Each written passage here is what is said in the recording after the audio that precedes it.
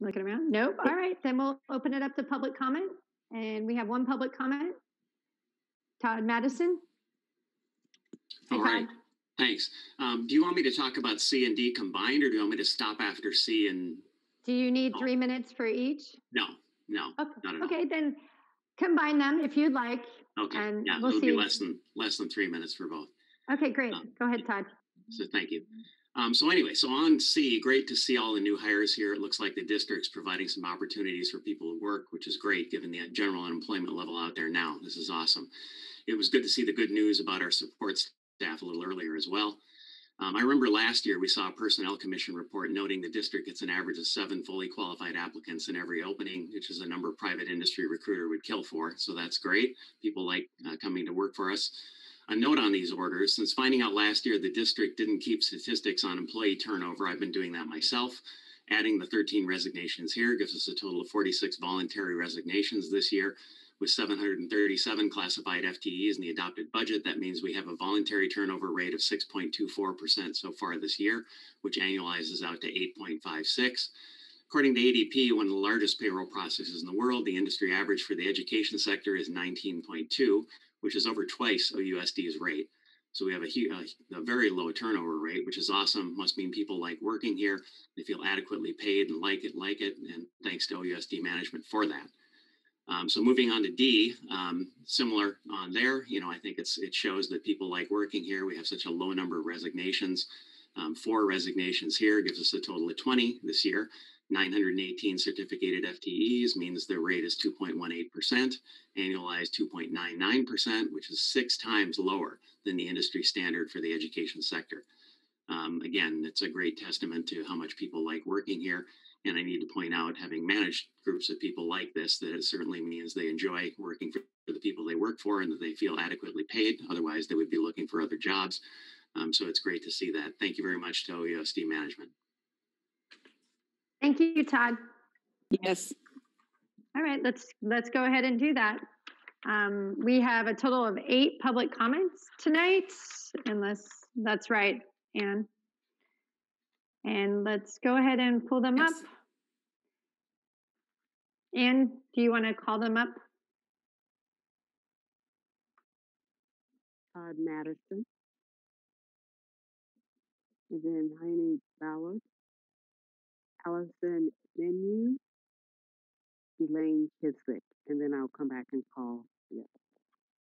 All right. This is an important part of the evening, the public comments. So we're happy to receive comments about this item and other issues on the agenda. So thanks for signing up. Each person will have 3 minutes to speak. So I just wanted to remind people the rules. I know, Todd, you know them. So, yeah. All right. We're going to set the timer and go ahead. You're up, Todd. All right. Thank you. So we appreciate the moving of elementary school to 5 days a week, but of course we prefer a full-time schedule as well as moving secondary to the same. We've seen all the timelines presented by the district on things that have been done to deal with the COVID crisis, but missing is the one thing parents have been clear on from the beginning, a plan for full-time reopening of in-person instruction. Last spring, we saw the district send out the last objective survey of parents we've seen in this entire year. The last survey to actually ask parents whether they wanted full schools to reopen for full-time in-person instruction. The results of that survey were announced in the June 9th board meeting. 53% of parents wanted to return to full-time. 53% is not only a plurality, but a majority. The district and board, of course, ignored this. On July 14th, the petition signed by over 500 parents urging the district to make a plan for full-time return was presented to our board. Ultimately, almost 700 signatures were gathered in support. The district and board ignored this. On July 18th, a group of parents rallied at MLK Park to demand that the district put together a plan for full-time return to school. The district and board ignored this. In August and September, we saw the waiver process introduced. Many parents spoke at board meetings asking the district to apply for these waivers. The district and board ignored this. In September, we saw districts with similar composition to Oceanside Elementaries, like Del Mar Union, reopen and prove that it could be done safely. The district and board ignored this. Last fall, in my board campaign, I stood on almost 5,000 driveways and doorsteps speaking to thousands of people. During various board meetings during that time, I related the hardships of parents and kids were going through. Unlike our board, I had stood in front of them and listened to their thoughts. The district and board ignored this as well. Enrollment has dropped, which will impact future revenue. The district is not providing the education parents want for their kids, so they're taking them elsewhere. The district and board have ignored this. We've seen unprecedented dollars flow into our schools, as we just seen, at over almost $60 million, plus another $20 million for kids that are not actually being educated. We've seen many millions spent, but still no full-time return. And lastly, over this time, we've seen hundreds of parents speak at these meetings, urging the board to listen to them and do what is right for the kids. The district and board, of course, have ignored these parents, instead putting together a partial plan meant to placate its special interests rather than do what parents want, which is what we've seen again tonight. It's nice that elementary school is now on the path, just in time for the end of the school year, but what about secondary kids? We'd like to see you make right by your promise to judge and move quickly to fully reopen all of our schools to the greatest extent possible. Is tonight the night our district and board are going to stop ignoring parents and finally take action to do what parents want? I hope so. Thank you. Thanks, Todd. Who's our next speaker, Ann? Amy Ballard. Hi, Jamie. You're up. Good evening, board members. My name is Jamie, and while I only have one child at Southo Elementary, my concern tonight is for kids in all ages at all schools in OUSD.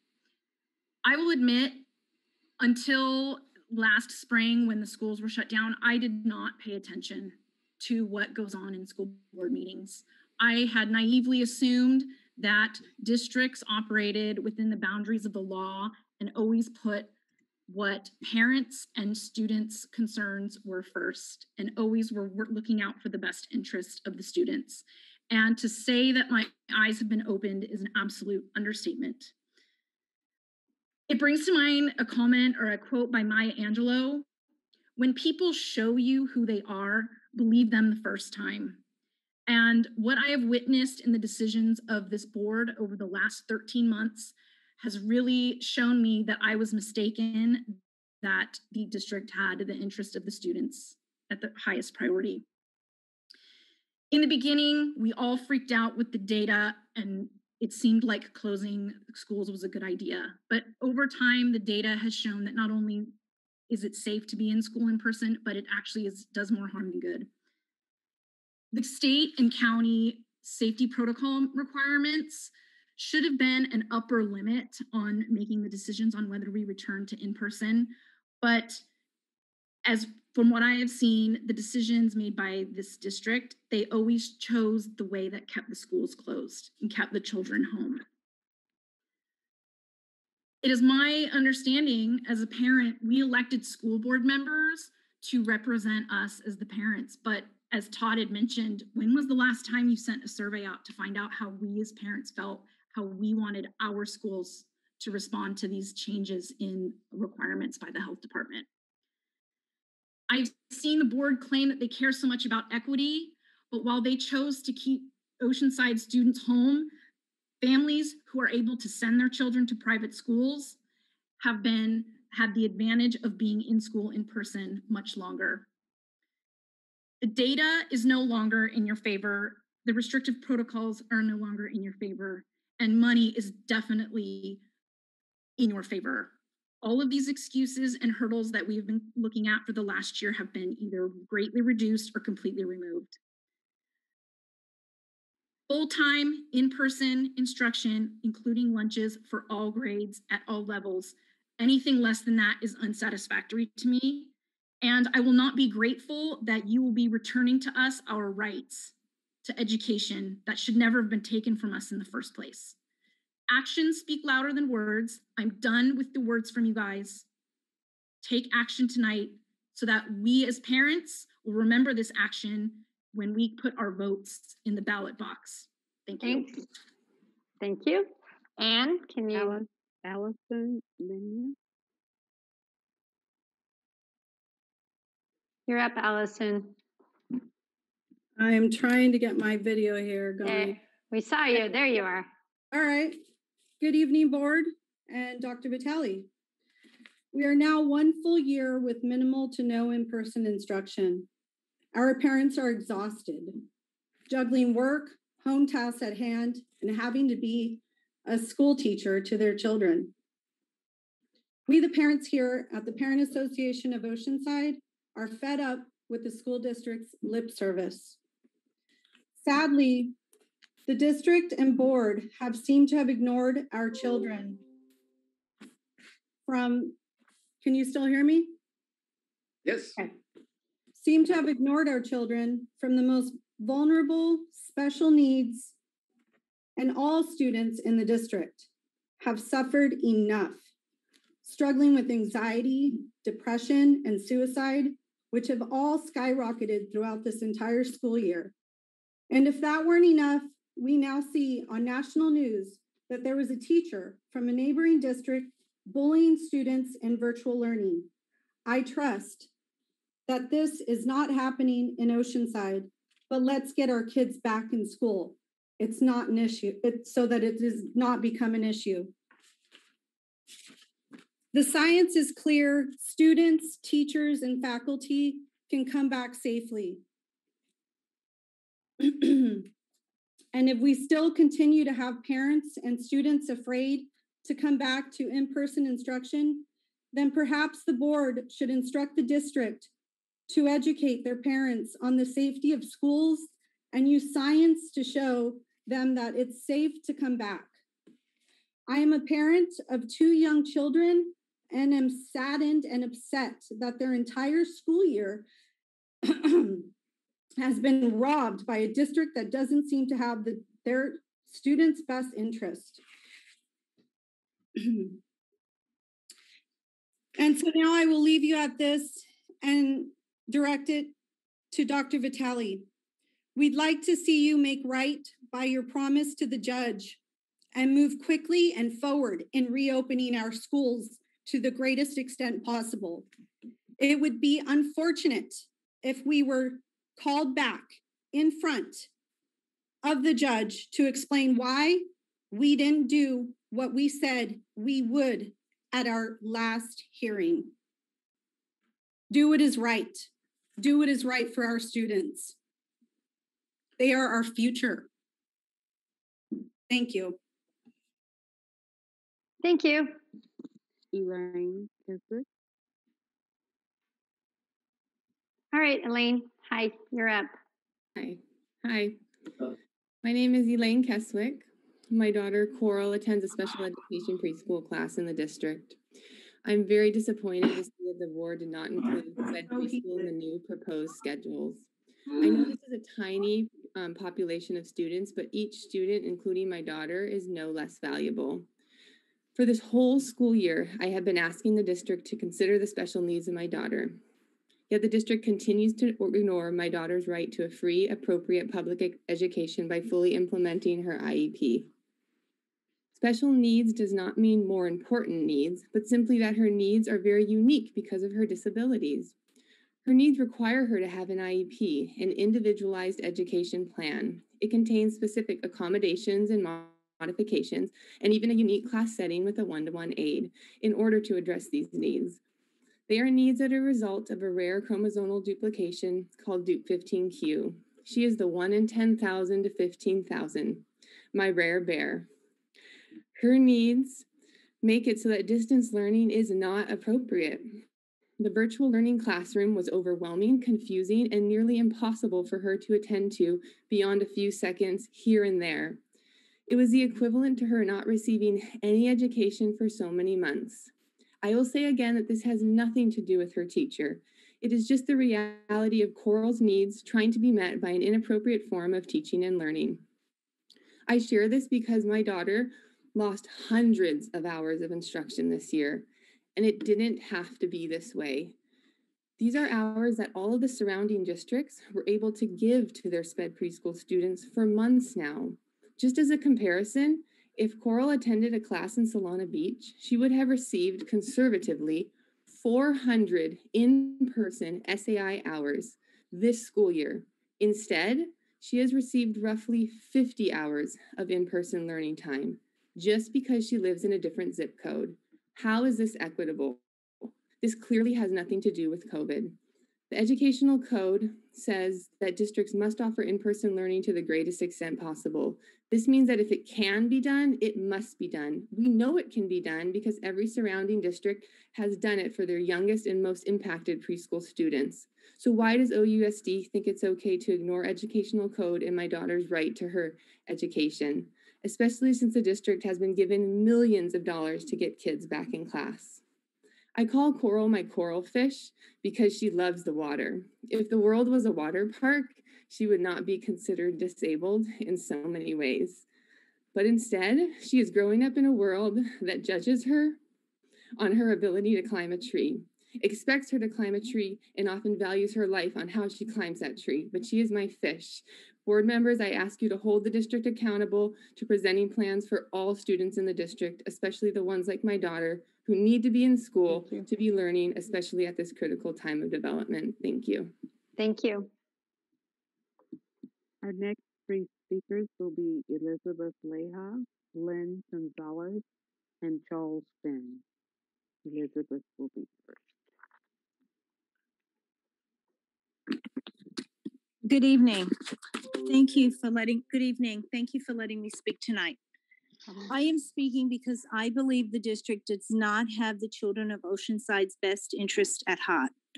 Other districts all over the state have been able to open safely. 53% of parents in June notified the school that they wanted full-time instruction. This is the last data that the school district has collected. The data is no longer accurate. We need a new survey, but we are past that time. The district failed to do what they needed to do earlier this school year.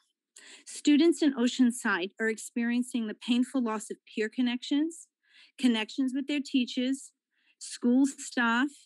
They're suffering a serious loss of learning and will have lifelong consequences of this learning loss. We may not ever know the full extent, but we do know that our board has a job to protect the education of Oceanside's youth. I'm a parent of 3 children, an 8th grader who does not remember the names of his teachers this year, a 10th grader who is a 3-sport athlete, a straight-A student who has no connection with her peers this year, none. I'm also a parent of a senior, a 4.4 GPA student who cannot even stand to talk about El Camino High. She will leave the room if the words El Camino High School are even mentioned. She feels completely betrayed. My children are fortunate enough that I'm home to support their needs, and I know many others are not in the same boat as me. I'm asking the board to vote to open middle and high school students full time. The children of Oceanside deserve it, and their mental health demands it. Thank you very much.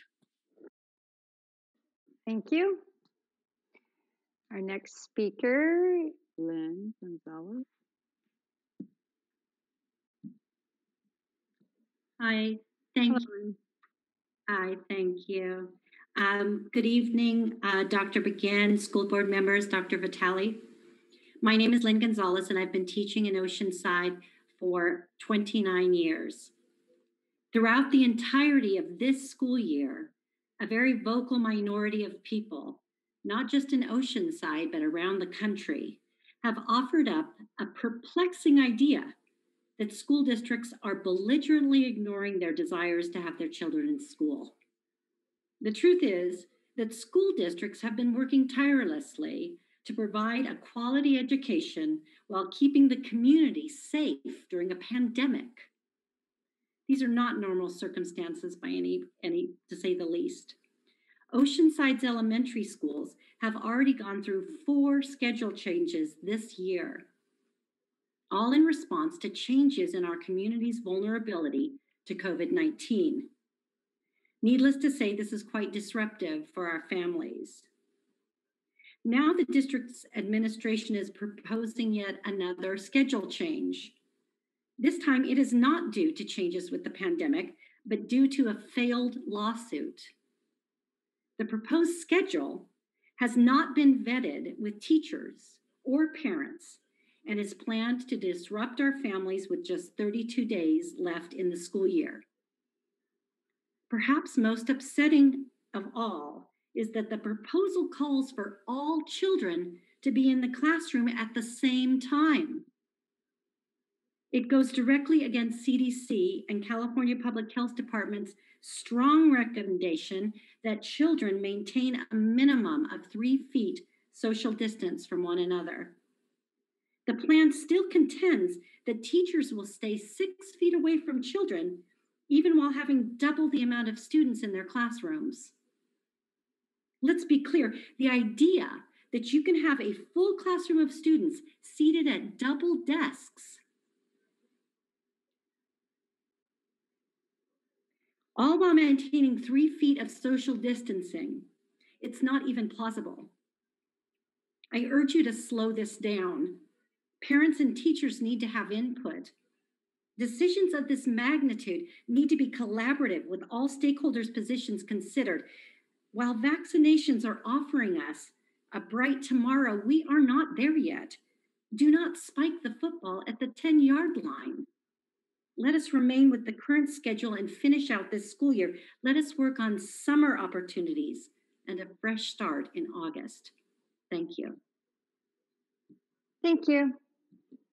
Our next speaker. Okay. Is that it? Yeah. Oh, hi, Charles. Hi. Good evening.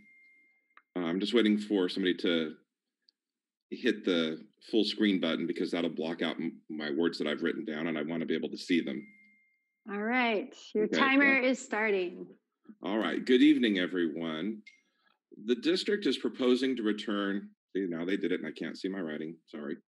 The district's proposing to return all students to the classroom at once. I have 33 students. The minimal 3-foot social distancing just isn't possible in my classroom. The principal has been working with me, coming in and measuring, trying to come up with some sort of plan to accommodate 33 students 3 feet apart, with me, the teacher, 6 feet away. No matter what the furniture or configuration, it is not physically possible. So we're looking now at moving some students out of my class for the remainder of the year. That's literally squeezing kids shoulder to shoulder, inches apart. Why? Not because of health updates or new scientific understandings. It's just politics. This is responding to a lawsuit from a few angry but very vocal parents. But when do we get to hear the voices of the rest of my students' parents?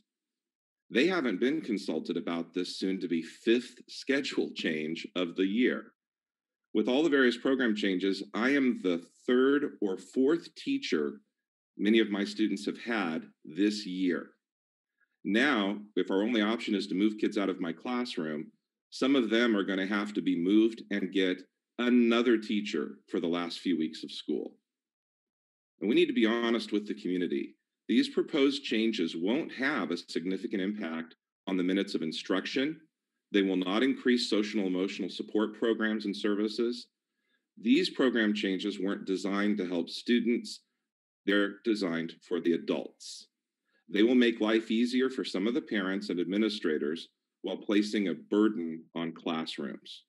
My 5th graders understand why we do social distancing, and they can see through this ridiculous notion that you'll have social distancing outdoors at recess and then pack people into an indoor classroom with no social distancing. I want to teach my students. I want to be with my students. I want them to be successful, but I want them to be safe above all.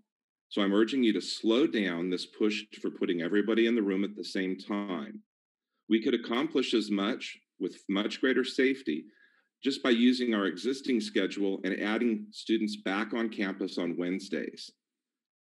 They'd still be in their AB cohorts, not crowded, still socially distanced, but more time and every day at school. Please pause and talk to the parents of all the students and all the stakeholders and find out what we need before you continue. Thank you. Thank you. Do we have any more speakers, Ann? No, we do not. Sean Heskew is not in the room. Oh, okay. So we're gonna shift into, let's see if we have any questions for staff. Sorry. Okay. All right. We're moving on to item 9, personnel. 9A, we have a public hearing for proposed reopeners for the 2021-2022 school year.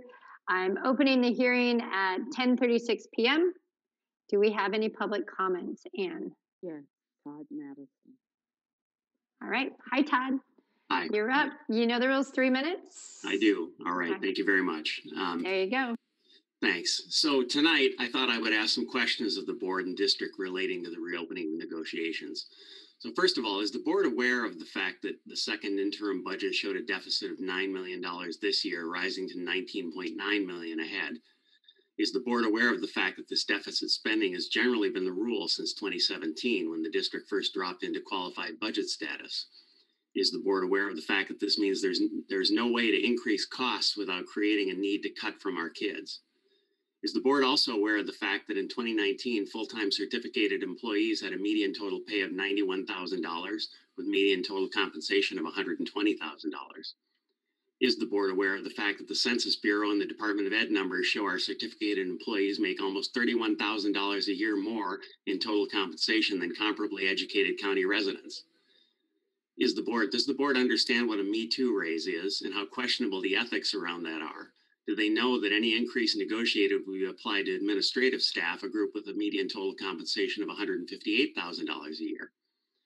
Is the board aware of the fact that OUSD has no turnover problems anywhere, and that the district has no idea why any employees leave because they don't ask? Is the board aware of the fact that the district has never done a salary survey of wages in our area, so they have no idea how pay rates compare? Lastly, is the board aware of all the great things that could be funded for our kids with money that instead gets used for extra raises for employees over and over again? We see in the reopeners the intent is to provide fair and equitable compensation competitive in the market. From the actual data, we can already do that. We're done. That should make the negotiations quick. The idea that our staff is underpaid and ready to leave at the drop of a hat is simply not true.